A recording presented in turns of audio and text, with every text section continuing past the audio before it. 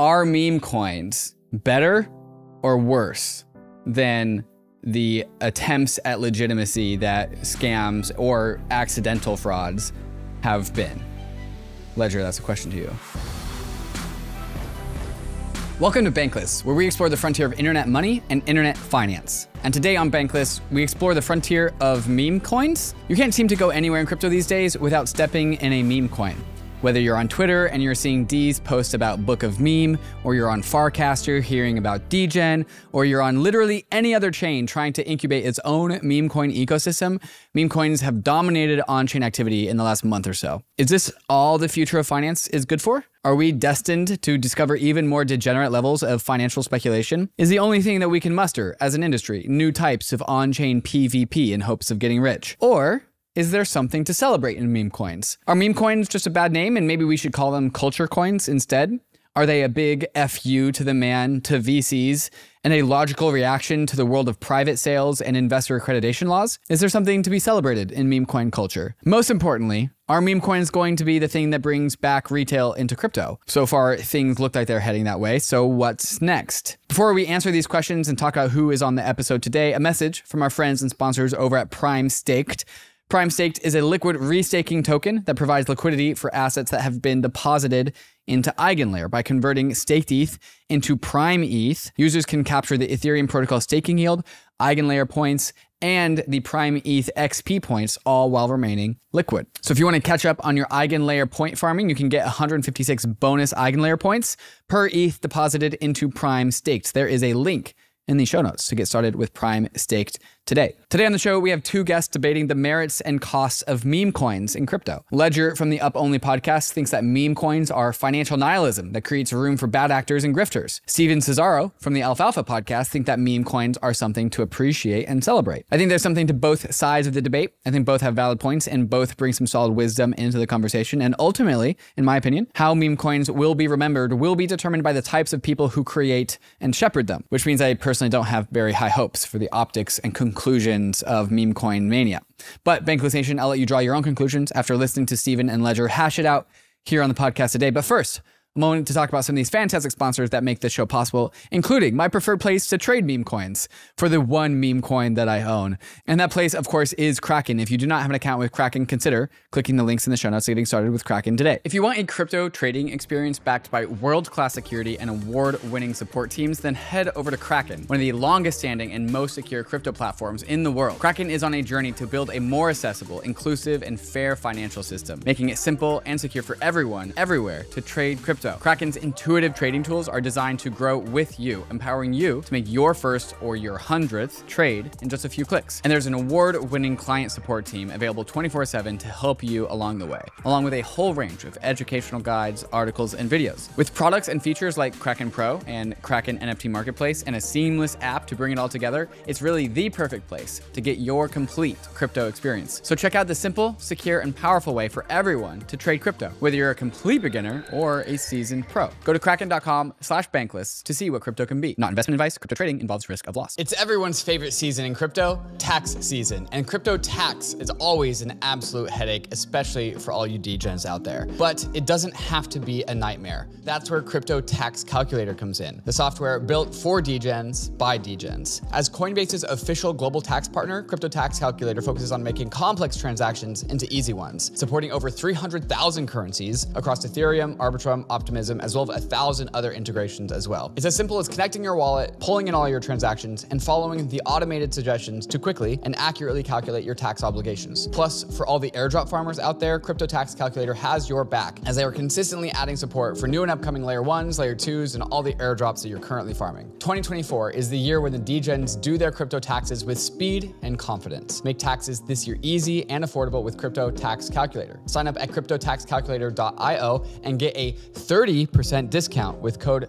BANK30. Click the link in the show notes for more information. UNISWAP is revolutionizing the DeFi space, not just by enabling swaps, but by empowering you to swap smarter with a comprehensive suite of products for faster, safer, and more informed swapping. Say goodbye to pop-up wallet extensions. The UNISWAP extension is coming soon, and this extension is not a pop-up. It is a sidebar in your browser that persists no matter where you are on the web. This means you can swap, sign, or send and receive crypto anytime, anywhere, without obstructing your your browser window. But that's not all. The Uniswap web app now features limit orders, so you can buy and sell any token at your price on your terms without having to watch the market. And the best part, limit orders are built on Uniswap X, which means no gas fees. Also new to the web app is the data and insights pages with real-time candlestick charts, price data, transaction logs, and detailed pool data, all integrated into the Uniswap web app. All of these new releases come together to create one platform to help you swap smarter every time, no matter where you are, on web, mobile, or on the extension. Click the link in the show notes to sign up for the extension waitlist and download the mobile app. Start swapping smarter with Uniswap. Bankless Nation, I'm excited to introduce you to Steven Cesaro from the Alfalfa Podcast. For those who aren't familiar with Steven, think of Van Spencer, except replace VC with DGen, and that's about proximate to where Steven is. He's my personal favorite market DGen commentator, generally speaking on the pro meme coin side. Steven, welcome to Bankless. Thanks for having me, David.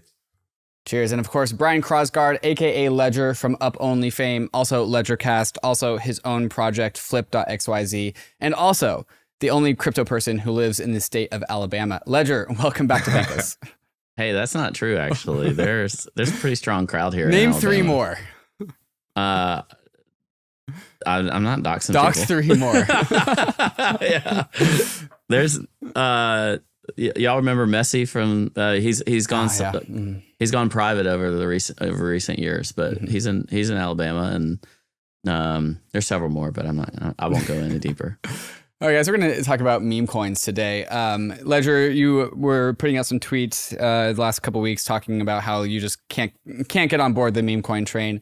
I was listening to Steven here on his podcast, Alfalfa, talking about like the merits of meme coin. And I kind of want to just like put these two conversations together on the same podcast. I've got a little preamble that I want to run with to kind of start this thing out. Meme coins in crypto are nothing new. They've been a part of the crypto since they were incepted in Dogecoin in 2013. Now in 2024, we have the members of the dog with hat community crowdsourcing $650,000 to put a dog with hat image on the Vegas sphere. In 2014, we had Dogecoin funding the travel of the Jamaican bobsled team to go to Sochi, Russia to compete in the Olympic Games with the Dogecoin on the bobsled, of course. This was a very heartwarming story, I would say. The Jamaican two-man bobsled team faced financial hurdles in their quest to go to Sochi, Russia, in which they got overwhelming response from $184,000 from Dogecoin supporters in 2014. It was a pretty cool story. The best part of this Dogecoin story, I think, is the story of his founder, Jackson Palmer, who intended to satirize what he saw as the speculative degeneracy in the crypto space. So he abandoned the Dogecoin project, stating that he no longer wants to be associated with cryptocurrencies, and having sold all of his Doge long before it ascended to what it is known today. So we have a dog-themed crypto coin, fundamentally, that does nothing unique, with a founder that abandoned it and a community that stepped in to support it for the lulz, and is now a top 10 crypto asset by market cap, $23.3 billion, crazily followed enough by SHIB at a $17 billion market cap. And so this is kind of where I think meme coins as a whole got incepted into the crypto industry with Dogecoin. Dogecoin was the first thing in the crypto world. It's like, hey, we can make financial assets that are also jokes. And also look at it, it's got like over $10-20 billion market cap. And so this has spawned many debates about what should we do in this crypto industry with this newfound power that we have, which is the freedom to make financial assets for any reason whatsoever. And so I kind of want to just maybe start this conversation here, not really even talking about pros, cons, not even beginning a debate or anything, but maybe just bring in your own guys' perspective about like how you see the role of meme coins in the crypto industry. And then maybe we can go into more aside specific conversations. But Ledger, I think you've been in the industry longer than all of us. Just kind of start this conversation off for us about your long arc of relationship with meme coins, speculative coins, shit coins, as it relates to the crypto industry, and kind of just what you've been thinking about them over the arc of time. Yeah, I guess that, crypto has been an experiment forever. And so, the vast majority of coins do begin as some form of experiment. And sometimes with a degree of pointlessness. However, I think when we've seen the most success with coins, there's been quick like community gravitation towards like something slightly larger of an idea.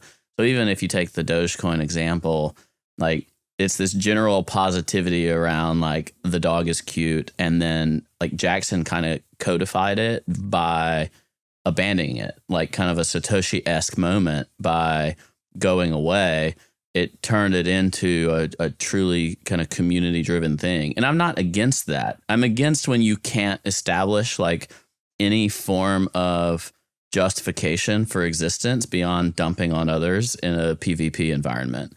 And in 2013 and in 2023 and in 2024, 99+% of these are for the purpose of dumping on others. And, you know, nobody's truly standing behind anything with some form of conviction. I'm not like anti-community by any means. I think, you know, and people will say like Bitcoin itself is a meme coin, and that's true, but it's got a mission statement and there's an understanding, but it does build, and I've said this forever, like Bitcoin's value is by network effects, you know, between the provenance of time and the network effects. It's not different from a code perspective from Bitcoin Cash or Bitcoin SV or, you know, whatever, all the like thousands of Bitcoin forks from the 2010s.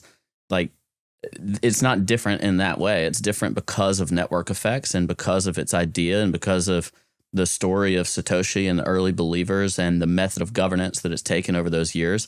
And those are the things that you need. And yes, you do need to develop them. But there's been very little demand by, let's say, the customer base, the people that are willing to buy these, to shill these. There's been very little demand for any story, if they think there's any potential for number go up, for them to say, like, let's put it on our timeline. So that's really where my beef comes from, is the very PvP nature and kind of this open nihilism more than the idea of a meme coin. So I guess that's why I'm the bad guy today. Steven, did that stoke any thoughts in you? Yeah, a lot of thoughts. I mean, I feel like I used to be like Ledger for sure. Like when I first entered this space, maybe like 11 years ago now, I guess, as like an investor, you know, I thought my job was to be really smart, right? And like, oh my God, there's going to be this stuff that will change the world. And if I just think about the stuff that's actually going to change the world and buy it before other people do, then I will enrich myself with my huge, big, beautiful brain. And then this cycle, you know, continued for one or two more cycles, where I kept trying to be like smart and impose my own idea of what I thought was the market should be on the market, and sort of ignoring what the market was actually telling me. And now here in cycle number 4, I guess, like I am really, really, you know, a self-admitted trying to hit myself over the head with a frying pan, lower my IQ, you know, like trader. You know, I'm trying to see at what the market is telling me and make money by following the market, not saying what the market should do. The market undeniably loves the memes, right? And I think Ledger probably wouldn't even disagree with that. I think the thing he takes exception with is the nihilism, the fact that there's not something deeper going on here, I guess. But I would say that even with like something like Doge, all the stuff you described about Bitcoin, it's not really that different from Doge, right? Like, it's not like Bitcoin has any specific utility or cash flows, right? It is literally, as you said yourself, an idea, a meme. And then you're basically like, well, the purpose of this meme is better than the Doge meme, right? But that's just a very subjective sort of thought. No, not entirely. There's a scarcity element to Bitcoin, which is part of the idea. And so one element is it's a better idea, and the market cap proves it. The capitalist environment proves it. When you look at one market cap versus the other, the forever supply, or relatively forever supply, of Dogecoin has been a limiter to some degree on Doge's potential to usurp Bitcoin over the last 10-year period, which it had an opportunity to do so for a decade. That's a long time to be able to make up that network effect, and it couldn't. And that's because Bitcoin's idea was stronger. I would probably make the exact opposite argument, to be honest. I think one of the downsides of the sort of Bitcoin like scarcity thing, I mean, I object to this idea that scarcity just makes something inherently valuable anyway. But like, even assuming it does, what it does is it creates an incentive for like hoarding. Like, people want to buy Bitcoin, bury it in the backyard, give it to their kids and then not share it with anybody, right? So one of the nice things about having a supply that does inflate a little bit more is that you have distribution. The coin gets into the hands of more people. People want to spend it, use it as money, maybe buy a Tesla with it someday. So I think there are a lot of positives to getting the coins in people's hands, and the network effects of that, go towards like a long-term value add.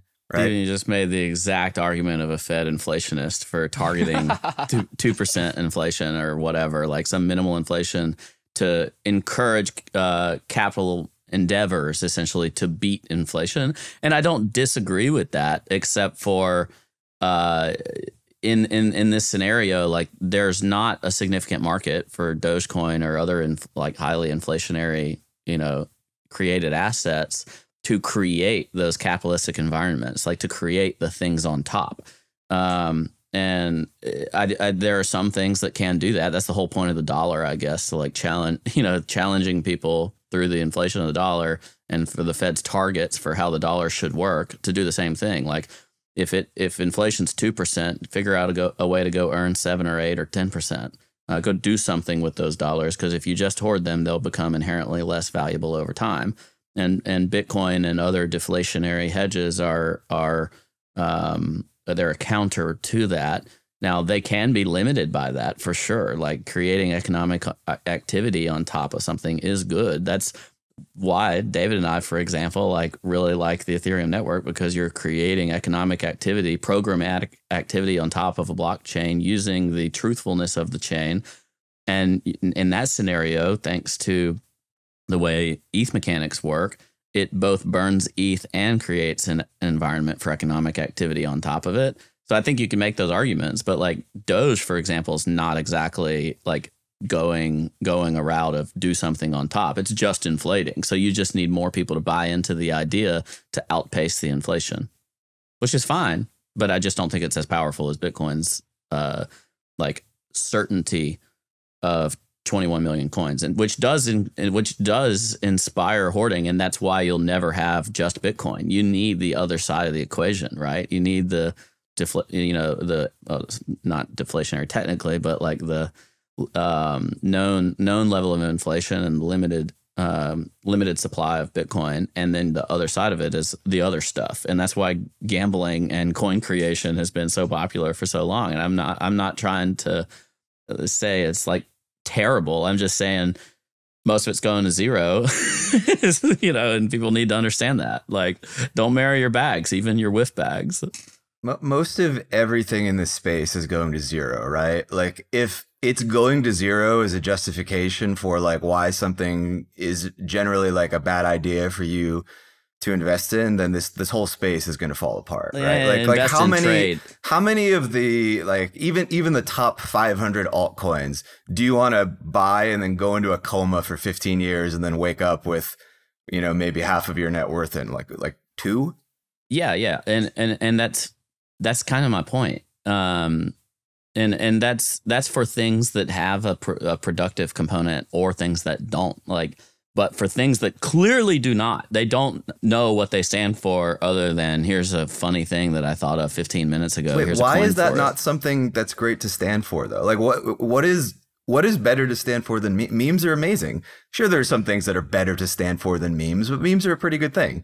Like the internet freaking loves memes. There's an entire 3 generations now of people on planet Earth who love memes and communicate in memes and share memes, and like memes are a sense of social currency to them, right? There is value in being the first person to sort of like find and spread a meme, right? You get cred amongst your peers, right? It's an obvious like next step that we would sort of financialize that to some degree, because like there is like a market value there, even though it's not a value that the sort of traditional boomer world of finance can sort of put in some sort of box. It's a new kind of thing. Much like crypto is a new kind of thing, much like Bitcoin was a new kind of thing, and much like Ethereum especially was even like a new kind of thing within crypto. Does that resonate? There's a line from Jacob from Zora that I resonated with, which was that meme coins will just be called memes in the future. which I think he's just kind of implying like the actual instantiation of a token, a financial asset that goes, you know, alongside an actual meme that we know of, like an internet JPEG. He's saying that these are actually just becoming the same things. And so the token itself is the meme. And so in the year 2024, in the year of, you know, the crypto age, memes are tokens is a take that he had. I think that's stupid. Like to say, here's token, now let's try to meme it so our bag doesn't go to zero. Like I'm okay with the idea of here's a meme that should be tokenized. Like create a viral event and then there's an economic value that can be associated to that. I think that's actually very interesting. And I think we will see that's kind of the tokenization of everything. But like on the flip side of that, trying to create the everythingization of a token is stupid. Like tokenize things that exist. Don't try to create something to exist because you have a token. Like it's just stupid. I think you need a baseline idea. You need a baseline concept that you're trying to establish economic value for, whether it's a meme, whether it's inflationary or deflationary, whether it's utility. Have something, then tokenize. Don't say, here's token, let's create something. I think that's just the backwards way of doing it. Okay, so wait, so what you're saying is like the Doge meme was already a meme on the internet, and then the Doge blockchain came about, and you're saying that that is a normal, expected it was the tokenization of a thing versus the opposite. What about Joe Biden, who Joe Biden already existed and was already, you know, having meme power in of itself, and now there's Joe Biden. Like, where does that land on your like viability spectrum? It could be okay, and there is this like the survival of the fittest. You know, there might be 1,000 memes based on Joe Biden and Donald Trump or the election, and only one survives because 999 die. And I understand that, and that's where a lot of this like everything goes to zero stuff comes from. But still, it's based on an idea, a mockery of our political system, right? And I can get down with that. That's not what I'm trying to be against. I'm just, I think the vast majority of people, they don't even care about any of that. Like they're just pretending the idea matters. All they want is the nihilistic idea of I'm going to take Steven's money before he takes my money, and I don't really like that idea. So there's this concept out there that like this idea that meme coins are more honest than actual real projects in crypto, because you can, you know, talk shit about all the meme coins that you want, but like there is just a graveyard of attempted legitimate projects that the founders had every intent to rug at the end of the day. Like Do Kwon, for example, made 2 or 3 failed algo stablecoins before he made Terra Luna, right? And like maybe Terra Luna even was a legitimate attempt at something, but then it's still ending up in the same graveyard right next to all the scams with like less than desirable founders who were just coming into crypto, making an alt layer 1 just to get rich, right? Like look, I can name so many names of like people in this graveyard. So like the whole idea here is like meme coins don't pretend to do anything, and they're like actually democratizing in terms of just like how the retail little guy and their access to information can play in the arena that is crypto. And so like we can just like take off the emperor can just take off their clothes, and we can just like deal with everything just as totally naked and honest and transparent. Now I have like qualms with that because I think that's fake transparency, or it can be fake transparency. But Stephen, maybe you can continue this like line of reasoning, this thought, and like what you see in that corner of the meme world. Yeah, I mean, this is my favorite thing about memes, is that they sort of like rip the mask off and say like this is what's happening, right? There's an authenticity about them. There's an honesty about them that's kind of refreshing in the space, you know. First we created altcoins and they stole people's Bitcoin, and then we created ICOs and they stole people's ETH. And then we evolved coins with complex Ponzi-nomics and layers of weird DeFi elements to lock up your money while people dumped on you and you couldn't understand what was happening. And then we created pictures and got people to burn thousands of dollars in gas just to mint them. And we raked them over the coals with like 10% royalty fees and all sorts of transaction fees, only to completely rug them when they discovered like the concept of liquidity and how it works in the opposite direction when you're you're trying to get out. And then of course we have like the new favorite scam now, which is like the FDV scam, where you just issue all of these tokens to early insiders, you control the float, and then you hire these market makers to brilliantly like inflate the price of your token during market euphoria and distribute it on unsuspecting retail, only to have it crash 97% under the weight of all the unsustainable token inflation, right? Like this is all nonsense. And I think memes are a reaction to that. Like much in the same way that the like every younger generation rebels against some of the ways of the older generation's world, right? They try to impose this world on them, this set of rules. This is how you have to think. This is how you have to behave. And they go, no, we don't want to do that. Now, oftentimes, like a large part of that rebellion is very misguided and it goes awry. But within that rebellion, there are these like amazing seeds that are planted that grow into something great. And I don't think memes are some panacea and they're all like awesome, but there's something good here, right? And I think one of the things people will come to realize is that one of the scarcest things in the world, right, is attention. Like having attention, I think, is more important than building a good product. I think it's actually way more important to get attention first and then build the product. Like a lot of people build products and they never get used. They never have attention. Worst products gain traction in the world. It happens like all the time. So for now, these things are just these kind of weird little idiosyncrasies that we trade back and forth. But I think you're already seeing the seeds of how this can work in the opposite direction. Like I'm pretty sure this is what Jordy is planning with. Like, have you heard of Puff? Mm-hmm. So I'm pretty sure Puff is like doing the kind of, this is going to be like a real project. We're actually going to start it with the meme, and we're going to use the attention to funnel the people into the real product. Like we're going to use that attention for good. And I think we're going to see memes like Puff is a like meme that. coin on MANTLE. Yes. And it's being like bootstrapped by like the MANTLE community, the MANTLE thought leaders, people like Jordy. And then the idea is like that actually will turn into something with a team with good intentions, with a North Star, and they will build something. But they're just starting with the meme first, is what you're saying. Yeah. And I think it's brilliant. And I look forward to like more experimentation in that regard, like using these memes for good. Yeah, this is an impossible argument for me to win. For what it's worth. Like, because it's a really good one. Because your argument is really good. No, it's just like there's obviously going to be, you know, good, like some good things that come out of it, but I don't think that that's a reason to celebrate the overall idea, right? Like, I think that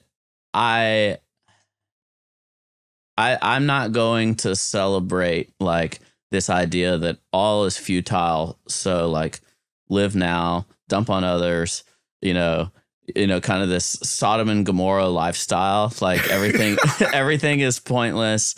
So screw it. I'm gonna live for the now. That's just not my mindset, right? So like, yes, there are things in there. There are like little bits of light amongst, you know, fire and darkness, you know, like there's good that can come out of it, but the overwhelming majority just sucks, right? And like I think the intent of man to like live and do well should matter. And I don't like, a fair distribution is fine, like what you just talked about with that meme coin and what their purpose is. But for everyone, there's unsuspecting retail that like the same people that are behind the high FDV scams are like also, I'm sure, creating and doing pump and dump meme coin stuff. And so like you have the same victims, essentially, just different methods. And even those are it's always people trying to figure out a way around whatever exists. And you talked earlier about people being upset. You know, you kind of have the revolution and then something comes out of that. But like, there's also just the people in the revolution that just want to take advantage of the revolution, right? Mm-hmm. There was no real idea. It was, again, that nihilism. And that's what I'm against. I believe that we live for something and we can choose to live for something. And I will personally choose to participate in a way that I believe in. Like, and so I'm just not going to be the guy shilling $150,000 market cap piece of crap scam coin that just popped up because I bought it early and now I'm going to tell other people about it because that's just unethical behavior in my perspective. And so I think what we're doing is we're excusing whether it's the high FTV scam that's got the suit on or whether it's the one that comes out of like a Telegram and you and your buddies, Unibot sniped it. It's just unethical behavior. And I think if you fail to call that out, then you're going to burn the whole thing to the ground. And so I think that like we need to set a standard for ourselves to live a little bit higher. That's all I'm asking for is just live a little bit higher, like have a little bit of ethics in our lifestyles. And like, I think, will some people get really, really rich doing unethical things? Sure.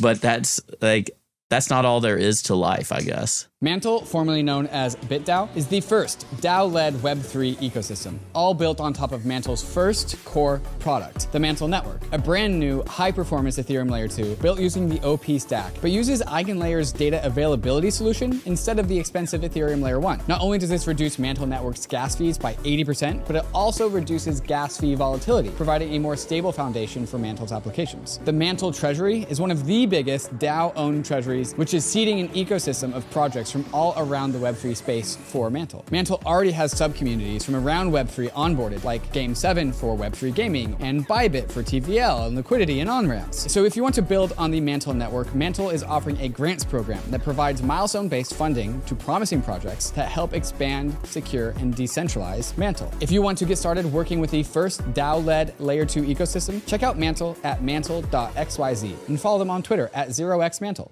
Are you launching a token? Is it already live? How are you managing the legal and tax obligations for providing token grants to your team? It's no secret that token management gets complicated. Between learning all the legal language and tax obligations in every country that your team is in, token grant management can feel like an obstacle course, but it doesn't have to. That's where TOKU steps in. TOKU provides practical tools to handle token grants, allowing for effective oversight of token distributions and payroll tax compliance for employees, contractors, advisors, and investors. They also handle tax withholding through their real-time tax calculations that can be done by TOKU or integrated into any payroll EOR providers in any jurisdiction. TOKU is a trusted provider of Protocol Labs, DYDX Foundation, Mina Protocol, and many more. Get started for free and make token compensation simple at toku.com/bankless. CELO is the mobile-first EVM-compatible carbon-negative blockchain built for the real world, driving real-world use cases like mobile payments and mobile DeFi. And with Opera MiniPay as one of the fastest-growing Web3 wallets, CELO is seeing a meteoric rise with over 300 million transactions and 1.5 million monthly active addresses. And now, CELO is looking to come home to Ethereum as a Layer 2. Optimism, Polygon, Matter Labs, and Arbitrum have all thrown their hats in the ring for the CELO Layer 2 to build upon their stacks. Why the competition? The CELO Layer 2 will bring huge advantages like a decentralized sequencer, off-chain data availability secured by Ethereum validators, and one-block finality. What does that all mean for you? With CELO Layer 2, gas fees will stay low, and you can even pay for gas natively using ERC20 tokens, sending crypto to phone numbers across wallets using Social Connect. But CELO is a community-governed protocol. This means that CELO needs you to weigh in and make your voice heard. Join the conversation in the CELO forums, follow CELO on Twitter, and visit celo.org to shape the future of Ethereum. I think one way to kind of maybe like categorize this conversation is there's like meme coin theory and then there's meme coin in practice. And I think Doge, one of the reasons why we talk about Doge and why everyone talks about the potential of Doge is that meme coin in theory turned into practice in this very pure, holistic, heartwarming way. But as we've seen with every single cycle, like the cycles that Steven was talking about with the ICOs, like what was the first ICO? Oh, it was Ethereum. What was the second ICO? Augur, a legitimate project that the product itself didn't work out, but like no one really felt scammed about that because it was a good attempt. And then everyone realized that like, oh, you could do this ICO thing, you can attract a bunch of ETH. And then like the euthanasia roller coaster was kickstarted. And then we ended up in like the ICO shitcoin waterfall that was 2017. And you can repeat that for DeFi summer. Like who started DeFi summer? Compound, Robert Leshner. Great. Governance tokens. We needed all of that. Kicked off the governance revolution. How did it end? Like 1,000 APY pool twos. And so like meme coins are taking kind of the same arc where like maybe meme coins are taking the same arc where we start with Dogecoin, but then we end with like this PvP. I just created a meme coin. Now everyone buy it and I'm going to sell it tomorrow. And the result has been the same in all of these pretty much, where liquidity gets spread out, like way out to a point to where you kind of have this house of cards on the market that needs to correct and go back to the things that do carry something, like to carry some value. And yeah, maybe there are some memes that survive.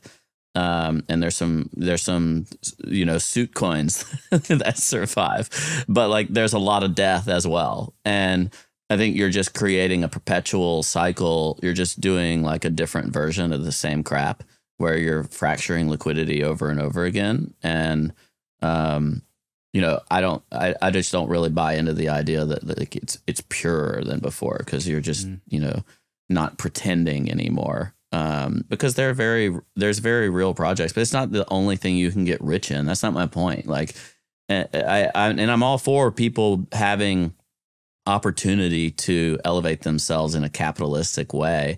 I think even in that, there's different ways to do it. If you say, I'm going to launch a meme coin and I'm going to like purposefully pump and dump this thing so I can make a buck because, you know, I live in this nihilistic environment and screw this guy and all these other people, screw them. I'm going to collect mine. Like, that's just as bad, right? Like, but if there's an open market and you're not trying to personally manipulate that market and you're making a trade in that environment, then fine, whatever. Like, you're just one of the market participants. Like, I think that's a truer expression of how to go about this in an like honorable way, if you will. And I just refuse to live in a world where we have to throw all that aside and it's just the Wild West forever. And there are no morals or ethics or anything. Like, that's not my world. And that's my whole point about it. And I just see a lot of that as you see this escalation, if you will, of meme coin culture in the same way that you saw it with ICOs and pre-sales and everything else, like, and NFTs and all the other, like, as it goes further and further out, like it gets worse and worse to the degree that it just needs to explode and like have like a jubilee of the coins, you know, like just make it all go away and start over again from, you know, the phoenix from the ashes type of environment. I kind of object to this whole painting of everything as this is just financial nihilism, right? Like we have a meme coin channel in our Discord.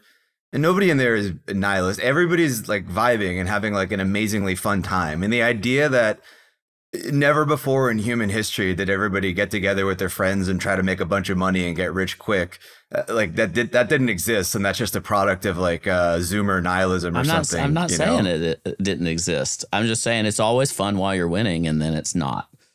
Sure, of course. And like, I think there is a much higher sort of self-realization in the people trading memes that what they are doing is like a very zero-sum game. I think in previous cycles, people were buying these altcoins. They literally thought they were going to do something and make them money. It's very hard for anybody with an IQ above 60 to convince themselves that they're really going to buy Bodin and hold it for 10 years and become like be worth like $30 million, right? So there's like a element of like self-awareness and honesty and what is happening. I would argue that like an element of the Bitcoin vision is kind of like a little more like nihilistic or like dystopian, right? Like this idea that crypto is going to succeed because we all just buy this coin and it just goes up as like the rest of the world buys. We don't even do anything with it. We just watch the number go up. Now we don't even buy it on chain. We buy it in like an ETF, right? I think it's less, I think it is dystopian, but it's not nihilist. Sure. All right. Cool. It's dystopian. You can choose your dystopia, right? I mean, David, you're a big advocate. You love crypto, right? You think crypto is going to be a thing and change the world.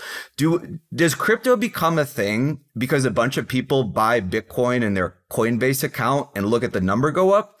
Or does crypto become a thing because users are start using the chain and using the products? Like, what better way to bootstrap people into this ecosystem has there ever been than like this meme coin frenzy? Like, people can't go on Coinbase and like trade PopCat or whatever the meme of the day is, right?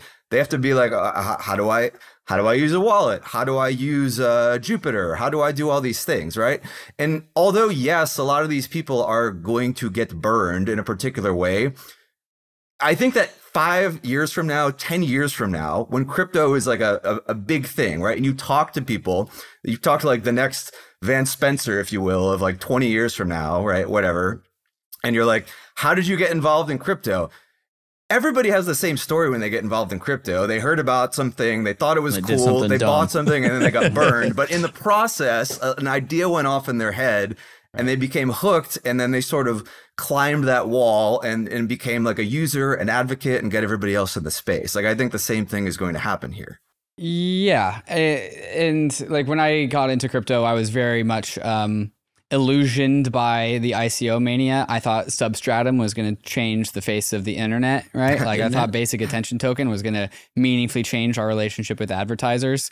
And it really wasn't until like 2018 I was like, oh, I just like paid a very expensive lesson. But that's how I thought about it. It's like I paid for a free lesson in like real markets and incentives and human behavior and all that kind of stuff. And maybe to Steven's point, to the Memecoin point, is like you very much are aware of what you are doing when you buy like Doge with hat, dog with hat. Like, you know, exactly, like you're like, I am not being disillusioned by the founder of Substratum who thinks he's going to like change the structure of the internet. I'm literally buying a dog with a hat. So I can appreciate that.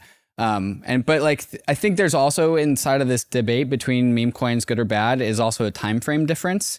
I saw this classic bell curve tweet, whereas like in the center, you have the middle of the curve and the guy's like, no, you need fundamentals. You can't invest in dogs with hats. Like you must, meme coins are too nihilistic, blah, blah, blah, blah. And then on the left and the right side, it's like, I'm having fun and I'm getting rich. That's what the two lines, like I'm having fun, getting rich. And those two sides of the left and right of the curve work when number goes up.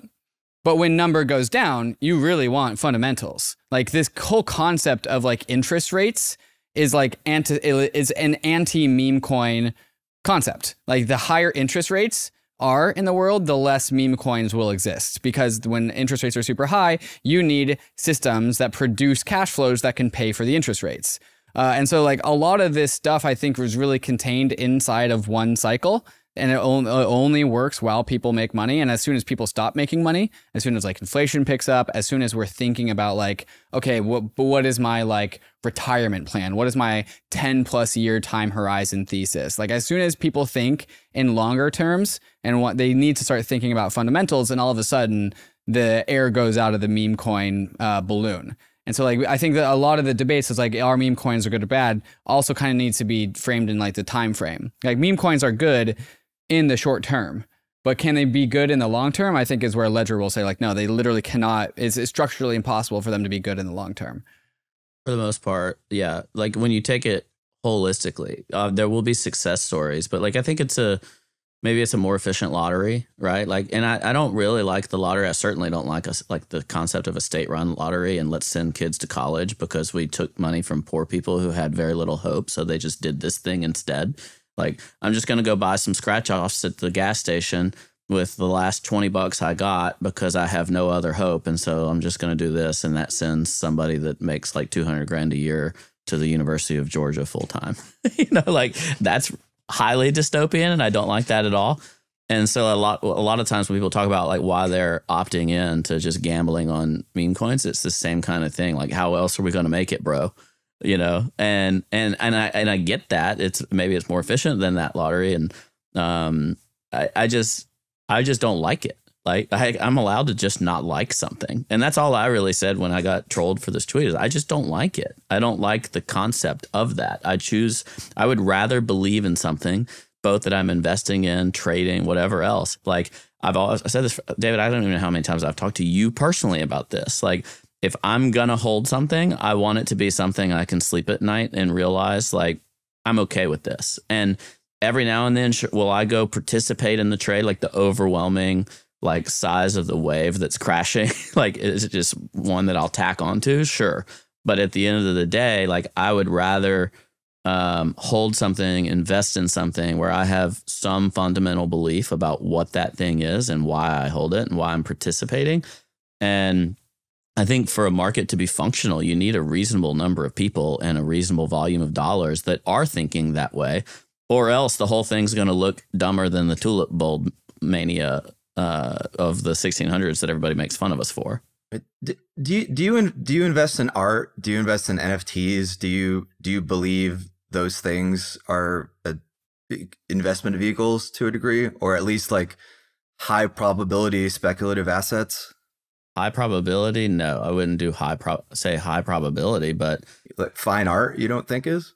If it's already been established, right? Like that's the but then your upside is lower. It's more of a traditional investment vehicle. Like the difference between me buying a Picasso and buying a piece of like Class A real estate like might be pretty much the same type of returns. See, like I don't think there's much of a difference at all between like buying Dogecoin and buying, you know, fine NFTs. I don't think there's that much of a difference between buying Dogecoin and like buying shares of like LVMH, right? Like sure, LVMH makes widgets and people buy them, right? But like underneath all of that is just an idea. Like the thing just has value because like it has been memed into value. Like the population likes it. I've talked about the network effects of a blockchain forever. Like that, I'm not disagreeing with you on that.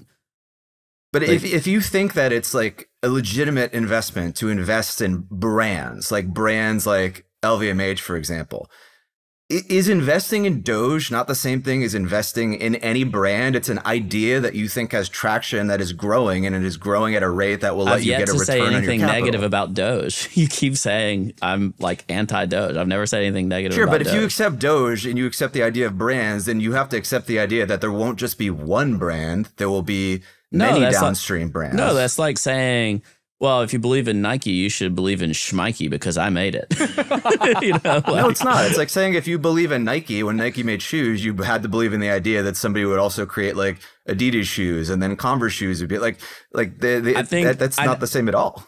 I think the vast majority of what's created looks a lot more like Schmikey than Adidas. Like I don't think very many of the things that we see out there and that end up like shilled by people with significant followings are truly a different take on a similar concept, and instead they're just like a Me Too pump and dump. And of course that's true, but if what you were saying, if the opposite of what you were saying was true, that was like, oh yeah, I look in the meme space and I see all these really great brands that are the next Doge, then there wouldn't be any returns there because the market would already see that. Like you can't have one without the other. And people acknowledge this. People acknowledge it's a high risk game. But there's also some purpose in establishing accountability in that ecosystem. Like that is important. And when there's zero consequence for creating like 1,000 Schmikeys, then that's you're gonna self-destruct the thing that was good in the first place. But that's why I like crypto. We just like fast run all of the stuff in the real world and just blow everything up, and we learn all the lessons ourselves and redo everything in like super compressed time frames, right? And you're already seeing the market adapt to some of this. Like we have like these token checkers now, for example, where now like even people who are like amateur crypto people know like, okay, there's a meme coin, I gotta run it through the token checker. I gotta see if there's like a whitelist. I got to see if like the dev minted himself all the tokens, is the liquidity locked, right? And this was going to keep like evolving, right? Like this is just a crypto thing. There are no guardrails. Do you think there should be any accountability, like for the person who's creating all the ones that are not like a real attempt at establishing meme value, like or whatever? Like, no, I think if you fair deploy a token with no attempts to like defraud people, like we have laws in the real world, right, against certain financial crimes. Just because you commit that financial crime in crypto doesn't mean like you're not responsible for that financial crime, right? So like I'm all for holding people in the crypto world responsible for committing like fraud or anything that could be perceived as fraud, right? But if everybody is just mass launching memes with like fair token distributions, right? I don't have a problem with that. Like I don't have a problem with people playing that game. I don't.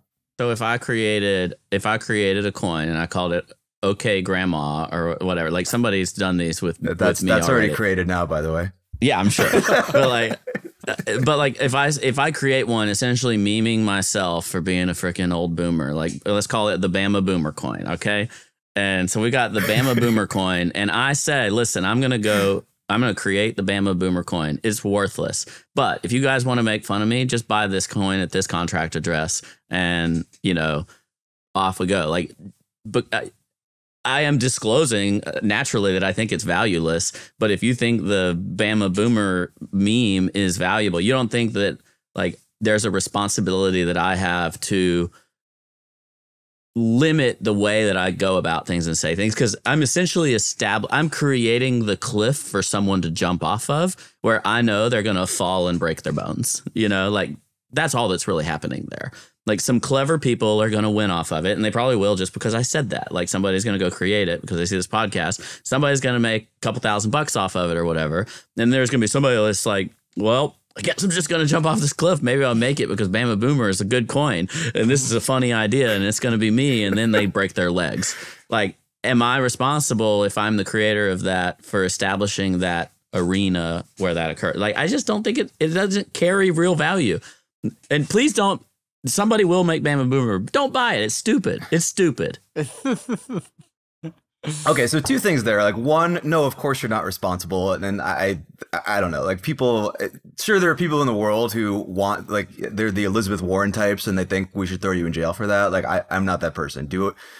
If you're being transparent and you're saying like, here's a cliff, but like don't jump off of it, and somebody jumps off the cliff, right? Like that's not your problem, right? The second part is like I just view memes as like in a fundamentally different way than you do. Like you're like, there's no purpose, it has no value. But like in my mind, these are just speculative marketplaces for attention, right? I've once again not said memes don't have value.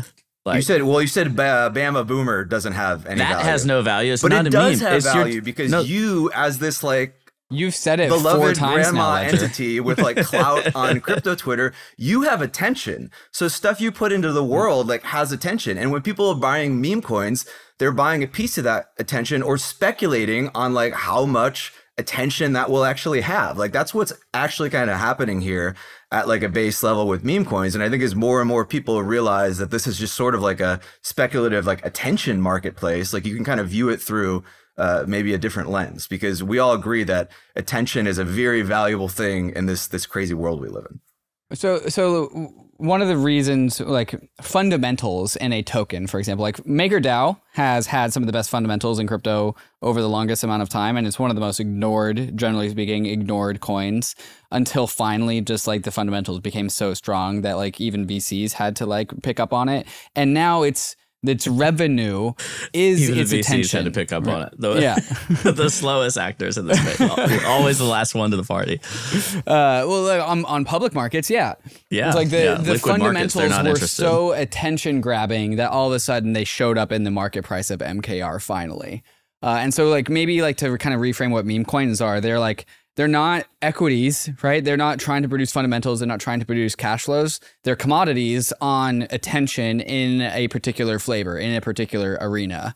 And so like Doge with hat is capturing the attention that whatever Doge with hat can produce. That one's a little self-recursive. There are other meme coins that are like running in parallel to like in real world, like non-crypto stuff. And so like as the attention, like I'm just like Taylor Swift coin, for example, Taylor Swift gets big. Taylor Swift coin would also get big because it is this like community supported unofficial commodity that is commoditizing the attention around Taylor Swift. And commodities are inherently zero sum because like oil does not produce dividends. It is a commodity. It gets consumed once, right? And so there is no cash flows to oil. There is no cash flows to gold. And so like maybe this is why we were talking about when gold is like perhaps inherently nihilistic because you don't think that you can produce anything new out of it. And so maybe this is like reframing of meme coins as like pseudo attention commodities. Does that make you feel any better or worse, Ledger? I guess I'm indifferent. I mean, I told you I was gonna like this is going to be hard for me to win because it's mostly me saying what I'm not that very willing to participate in because I don't value many of these segments of the attention market, if you will. And I do believe in the attention market. That's not my point at all. I don't believe in the gambleification of that attention market. And there's just many things with regards to gambling and attention, I guess, that I choose not to participate in. It's not to say I think something should be illegal necessarily. I wish that there was a little more market accountability meaning by participants' choices not to be there, right? Like, than there is. And I was thinking about this one, like Have you ever seen that article where it was something like this one guy sends like 15% of the world's spam emails or something like that, and somehow he was like, somebody figured out how to block a lot of his stuff, and it stopped happening. And so an example is, I'm not saying email is bad. I'm not saying email marketing is bad. I'm saying, can we call this guy bad? Like this douchebag that's sending the same spam to, tens of millions of people every day? Like I just don't like that, And and what we're saying is, for all the people that are creating that, we're not just willing to say that's stupid or that's bad. Like, we're like, well, maybe he's going to make a buck off of it, and I got to receive 50,000 spam emails every month because of it. And like, I don't like that. That's my point. I mean, if your point is that memes as a whole are actually really good, and just this segment of like meme coinery is bad, if you wanted to say like fraudster, profit maxi, spammer, sure, I won't argue with you. And that's been my whole point. Like, but there's a high ratio of that in this current meme coin iteration, right? Like, it's because we're just like YOLO, everything is fine. We're enabling so much more of that.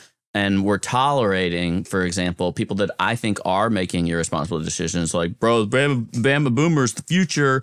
You need to invest. I got a freaking bag when it was cheap. I'm up 10x. I'm going to be up 10x more after I shill it to 250,000 people. And a bunch of people that just want the lotto tickets are chasing it. And the next thing you do is dump on their face. Like, that person is the one that needs to be held accountable. And it takes human beings to hold them accountable. I think this is really kind of drilling down into the heart of this whole crux, which is, we talked about how like shady and terrible crypto has been in its history, the graveyards of scams that have come and gone and made very few people very rich to the cost of retail. Are meme coins better or worse than the attempts at legitimacy that scams or accidental frauds have been? Ledger, that's a question to you. I think they're worse, but they're not that much worse than what we've been forced into with real projects, because the government has been the one that has forced us into non-fair distributions of real projects. So I can get back to blaming the government about like their approach to regulation in crypto is what's the real culprit here. Because if we had a cleaner path towards equitable distribution of real projects, and you had a real pathway for bringing real stuff to market, then you could bring real stuff to market to everyday people, and that would be better. So this is the response. It's like a rubber band response. That's the wrong one, in my opinion. Steven, thoughts? Yeah, I mean, my generalized thoughts on this is just that ideas are powerful. Ideas have value. We've been focused a lot on crypto as like building, quote unquote projects that do things, but ideas and things that have mind share undeniably have value, right? And you can envision an end state of this cycle where virtually every single Zoomer who touches crypto has like dog with hat in their wallet, right? What does a world look like where there are just millions upon millions of people who have this coin? The coin is worth hundreds of billions of dollars, right? Like, we already saw, like yesterday, right? They raised $650,000 to put the hat on the sphere, right? What can a coin like that do when it has the attention of 1,000 times as many people as it already has, as those people are like way wealthier than they are now, right? Like there's like interesting stuff I think that could be done and come of that. And there's undeniably some value there. It's not valueless. Like every other thing in crypto, right? In the sort of phase one, we take an idea and we run way too far with it, and we jump off the ledge and people fall down and break a leg and get hurt. And yeah, that's obviously going to happen here. Obviously. My position is it's a little more transparent, at least this time around. It's like when you have like a kid and, he's like wants to climb a tree, and you know he's going to climb the tree, but you're like, all right, well, you're going to fall and hurt yourself, but you'll learn the hard way. That's a better thing for me than like pretending there's something there that there's not, and then somebody gets hurt, and then they feel like very disillusioned, like they were lied to in a way, and that kind of creates like lasting impact. So I think this is it's the same thing we've done over and over again. It's a slightly better version of it, But like the previous experiments we ran, there was a really good nugget of truth to them. And in later cycles, those things blossomed into really, really good projects, really, really good ideas. Same thing's going to happen. Do you have a good example of one where it turned into something productive? Like, because I think the end state of what you're saying here is, I hope Dog with Hat is just like Dogecoin again. Like, and same with Shiba Inu. But have we seen anything really of like with any real productivity or like anything of these creative ideas that blossomed even with Doge? Like, and I like Doge, and I think if you own Doge because you like Doge, that's fine. But like, have we seen economic activity or like real stuff happen beyond, I think, like, or is the maxim of that Elon Musk brought extra attention to it so that on SNL or whatever, like people bought the top of it, like, or like maybe that onboarded some people into crypto and like they went deeper down the rabbit hole in some capacity. Like, what else do you think has come of that when these things have gone to where you want them to previously? Like, we've had things worth tens of billions of dollars, and what have they done so far?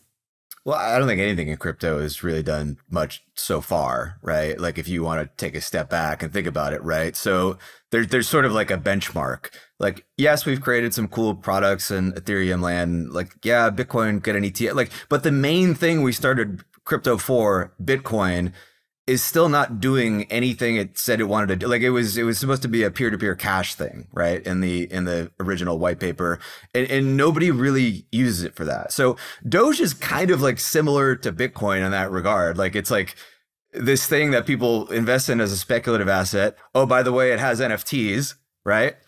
But like, I think I can see a world in the not so distant future where Doge is transacted with in like a day-to-day currency and used to purchase goods more than Bitcoin is. Like, I can definitely see that world, and it won't invalidate Bitcoin, but like I can for sure see that world on the not so distant horizon. That would be pretty funny. But I guess I would like to see some evidence of it. It is a little tiresome in crypto to like, however, how long have I, 7-8 years or whatever, like in the space, and you're just like, you keep saying like, okay, when is some of this stuff going to come into fruition? And at some point, I think the industry, like, you do need to shit or get off the pot a little bit and like do something, or else this like nihilistic view of meme coins does end up being kind of like the final hurrah, and crypto just kind of gets sent to a corner of the world where there's like not that much economic impact. I don't actually think that's true. I think there are things that are being created. There's real stuff happening. There's real things. And then as a result, you have this like massively long tail of speculative, Me Too stuff. And that's just part of it. But I would like to see some of these things make their way to the real world. For example, like, I got interested in NFTs, not because I love the dog pictures or what, like monkey pics or whatever, like but I think that the inherent underlying technology of a non-fungible token has the opportunity to have incredible utility in the world. I think a lot of the things, we're going to put it all on the blockchain. They're possible to put those things, real world things, on the blockchain because they are singular, like they're identifiable, versus like the interchangeable parts of your Doge and my Doge are the same Doge, right? Like, they're all just they're the ERC20, the tradable token, versus the independent one of like, this is my pudgy penguin or whatever. But not just this is my pudgy penguin, but this is how like title in real estate works, and let's put it on the blockchain. Like, I'm ready for that, I guess, is my point. I'm kind of stubbornly waiting for like these real world applications. I think it's ridiculous that like we still do things the way we do in the real world, and crypto helps solve those. But like, how do we get there? And I want to funnel some of these billions and billions of dollars that come into the ecosystem to like, let's finally make some of that happen. Like, that's the better world kind of mentality that I think we can do. But it's not easy. It's way harder than buying Dog with Hat. Yeah, I mean, much like in the early days of the internet, like, the internet didn't become a thing because people invested in Shopify and PayPal. The internet became a thing because a lot of people started using it, and they started using it in the early days for mostly, I don't know, mostly, but very numerous like illicit purposes, right? Yeah. And the same thing was with Bitcoin. Like Satoshi created Bitcoin, and then everyone was like, "Oh, cool! I could buy drugs with it now." Right? So this is just like the natural adoption cycle of these things to an extent. To expect that it's going to be any different this time around is silly. And like, yeah, of course, I want to get to that end state. I actually think crypto is going significantly slower in its true adoption cycle than the internet did. Yeah, I agree with you. I agree with you. But truly, the crypto adoption cycle has been very slow, in my opinion, and very fast on the speculative front in the same way that the internet was, but very slow on the adoption side of things. And I think that's partly because it's really hard, right? Like there's a financialization aspect that was less a part of the internet, where the internet was just computers. Well, I mean, I think the internet ultimately gained a lot of adoption because people used it to entertain themselves. And I think in early crypto, like, you know, it was kind of hard to entertain yourselves. And then altcoin speculation became entertainment. And now this is just like another form of further and further entertainment. And I think from all that entertainment bootstrapping, we will end up with tons of users. And then I think once you have tons of users, then people actually can look at this and go like, oh, there's actually like a network effect here. There's people who have wallets on their phone. There's the infrastructure laid out. And now I can come in and build stuff because the users are there. That's like the most important thing. Are the users there? Not are people investing in the infrastructure layer? That doesn't actually bootstrap all of the future growth. I agree with that. And if, you know, people figure out ways to lose money all the time. But like, if that's what it costs to get, you know, hundreds of millions of people with crypto wallets on their phone, like that's the core of the crypto experience that's missing. And it's really hard, by the way. Like, talk about things that need addressing. You know, Apple and Google and the way that they treat crypto transactions and crypto apps, like the monopolization of app stores. That's one that, if the government wanted to focus on something, they could focus on that. Like Apple's monopoly on what you can do in an app and how the app store is controlled in terms of purchasing and what can be done there sucks. And you know, the route for crypto apps has been like progressive web apps, which is really hard. It's a really hard user experience. And I think some of the regulation going on there, or some of the court battles going on in Europe right now, for example, are really interesting. But if the result of all of this is that somehow we have access, like more people have access to crypto infrastructure through their phones, that would be a nice win. And I do think you can establish some real utility, and like some of the actual purposes of crypto can be exposed through that. And if their way to do it is to buy these, SafeMoon is a good example of one. Like total scam, onboarded a lot of people to crypto, I guess. Like, and is that the cost? I guess if your argument is that, you know, it's worth the cost, then I guess that's one thing. I'd rather do it with something other than SafeMoon or this cycle, whatever the memes of this cycle are. But like, nobody's talking about SafeMoon anymore, right? Founders went to jail. That's why. I mean, that was like an outright financial fraud, and I think important to distinguish from like the. What was I don't even like. Was it not launched fairly, or like what was? There was like CoffeeZilla did a really great like they got 6-hour breakdown on this. It is such a scam, like literal throw people in jail scam, right? Yeah. So they had we should put it off to the side for sure. Yeah. Not a meme coin. Not a meme. Actual it wasn't fraud. a meme. It was a meme coin that was also a fraud. Yeah. Okay. And so that's my point. Like, yeah, I think that's good then. Like they, you know, Safe and Moon. How could you go wrong? Exactly. But I feel like a lot of meme coins today, it's basically the same concept, right? Of like the stupidity is so stupid. Right. I feel like I lose brain cells most of the time in crypto. Good. Keep that up, and you're going to be very rich. I might make some winning trades. Yeah. For once, I'll be profitable. All right, guys, this has been a fantastic conversation. Really appreciate you guys both coming on here and sharing your thoughts and unpacking this. I think the entire industry is more or less having this conversation with itself right now, and whatever we can help facilitate that conversation, I think that'll be helpful. Steven, Brian, thanks for coming on the show. Yeah, I look forward to hearing in the comments how dumb I am. So you're a real champion, Ledger.